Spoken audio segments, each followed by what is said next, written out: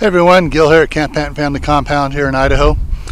Got a little bit of gardening work here to do. It's going to be unusual on this one, so check this out. I got a bunch of 55-gallon barrels that in California we're using in our reclaimed water system. The sanitary district there would give away up to 300 gallons a trip of treated water for use on gardens and lawns and stuff. And so I had these barrels set up. I go down, fill it up. I had enough barrels I'd make 2 trips in a Saturday, and I'd fill it up and we'd water during the week during the drought. Well, don't have to worry about that here in Idaho. So what I'm going to do is I'm going to take these. I got a couple over here that I've already cut in half from before down there in California. I'm going to cut all these in half, and it'll give me a total of 20. That would make it 27.5 gallon barrels. So 20 of them out here. Then I'm going to be filling up with some really cool soil I got. So let's take a quick walk over there and I'll show you the what I got yesterday from a neighbor. Alright, so this is my 12-foot long, 6-foot wide trailer. Sides are 4 foot tall, so it's about 32 inches tall pile of manure. A very special type of manure. It's rabbit manure and some chicken manure in there. It's most of it is over 2 years old, been sitting there, decomposing, doing what it's supposed to be doing. So this is ready to go in to the buckets. I'm going to layer it with some of the bales of straw. I'll show you those in a second here. All right, a quick stop ahead and back over. This is the bales of hay I'm going to be using for alternating with the rabbit manure. These have been sitting here for 2.5 years. All right, the first thing I'm going to do is I'm going to measure these to make sure I got the exact center on this. All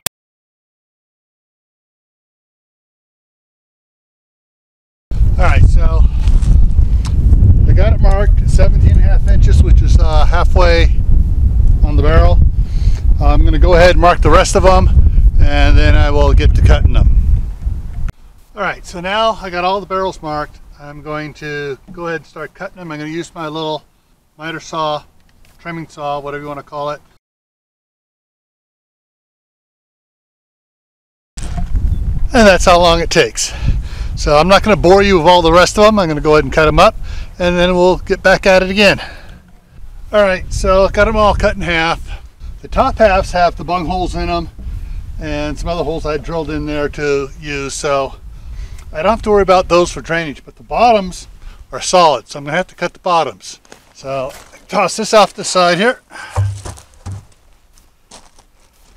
And to cut these, what I'm going to do is I'm just going to cut some little grooves in it for drainage.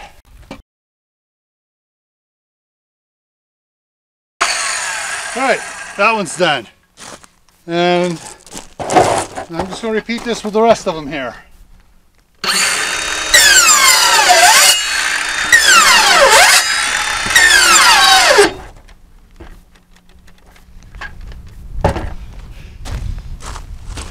And that's it for the that's it for the battery on that one. So I have to go get another battery. I could take just like a drill and just drill a bunch of holes, but I found out the slots work a lot better for drainage. Let me go change the battery and I'll get the rest of these done. Well, it's getting late. Sun is slowly sinking into the west, and I got all the barrels cut and done. All the slots on the bottom's cut, so it's draining good. And then I'll start putting in the straw, the manure, the straw, manure in layers. And about halfway up, I'm going to, with the fines that I screen out of the rock pile here, the fines I'll put in there in about a 1-inch layer in the middle of it, and I'll give all sorts of minerals for the plants what they need so they can grow properly big and do all sorts of incredible things.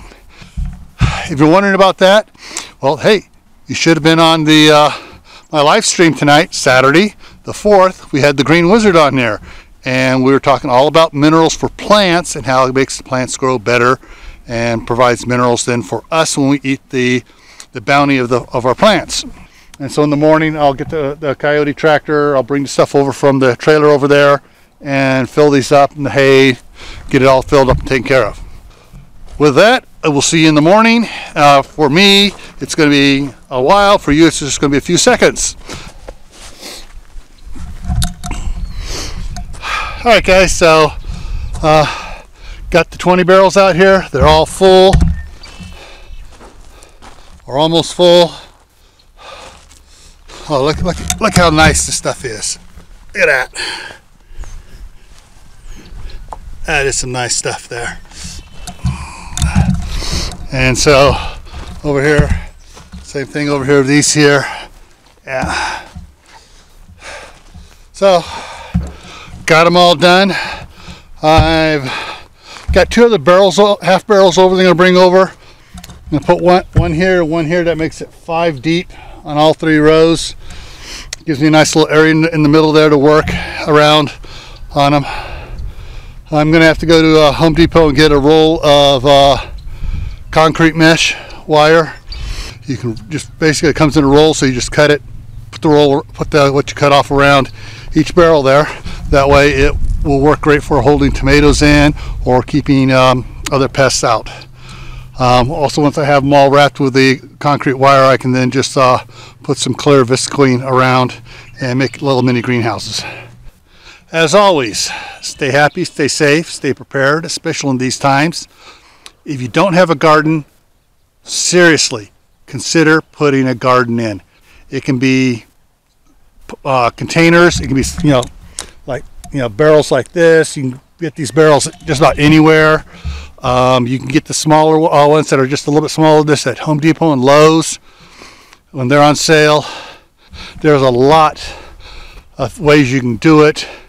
You can do gallon milk jugs, cut the top off, fill it up, put a plant in it, put it in the windowsill, whatever you need to do. Get a garden in. There's no telling how long this is going to last and how it's going to affect the food supply chain. Stay safe, and I'll see you in the next video, all right?